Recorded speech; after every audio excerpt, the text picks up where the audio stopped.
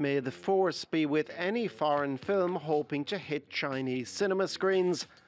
The force in question, the State Administration of Press, Publication, Radio, Film and Television, which is not afraid to use the scissors.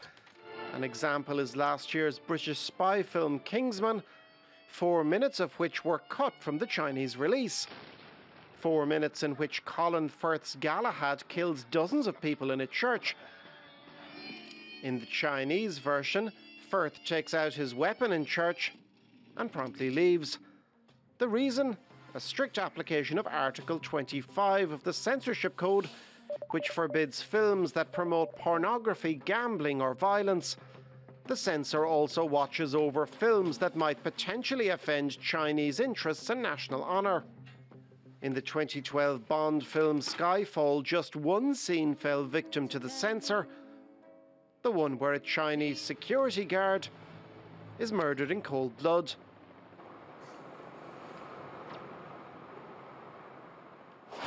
In the version cut for Chinese release, the scene has magically vanished.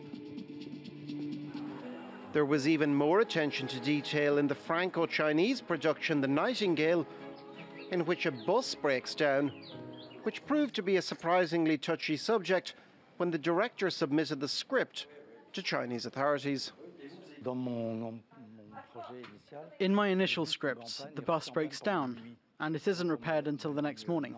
But I was told in China it doesn't take a whole night to repair an engine, so it would be better to move the action on more quickly.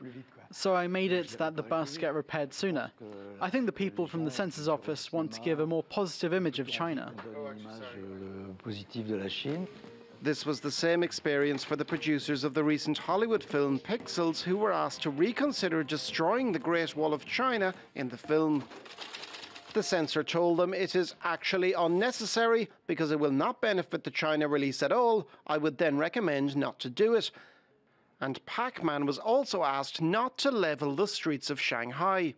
In the end, it was Manhattan where Pac-Man went to town. And in Asia, it was the Taj Mahal that got destroyed.